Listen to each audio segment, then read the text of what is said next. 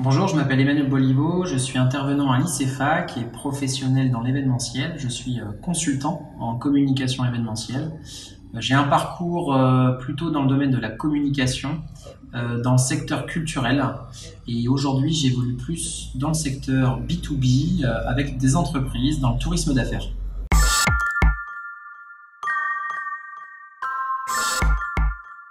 En tant qu'expert de la communication événementielle, j'apporte aux étudiants une expérience de plusieurs années dans des postures différentes dans l'événementiel.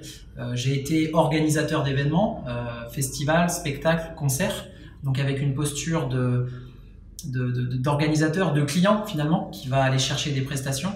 Et aujourd'hui, à l'inverse, en tant que consultant, je suis prestataire, j'ai affaire à des clients et à leurs exigences. Et ce que je vais apporter aux étudiants, c'est ce partage en fait de postures différentes, de capacités d'adaptation.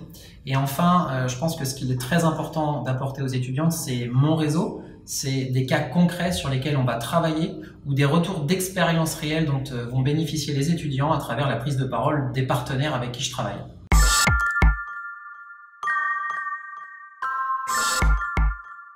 Le conseil que j'aurais à donner à tout étudiant souhaitant évoluer dans le domaine de l'événementiel, c'est vraiment d'être professionnel à tout moment. Puisque dans cette vie passionnante et trépidante de l'événementiel, vous allez rencontrer beaucoup de gens, beaucoup de personnes qui vont pouvoir vous amener un peu plus loin.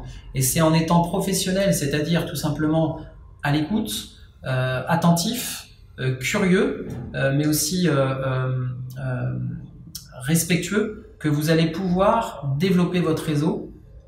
Et je vous invite pour cela vraiment à aller sur le terrain, à rencontrer les gens, à échanger avec eux. Donc vous en rencontrerez toute l'année à l'ISEFAC avec le nombre d'intervenants et d'invités que vous verrez. Et je vous invite aussi évidemment à le faire en dehors de l'ISEFAC dans le cadre de vos sorties, d'activités associatives ou sportives.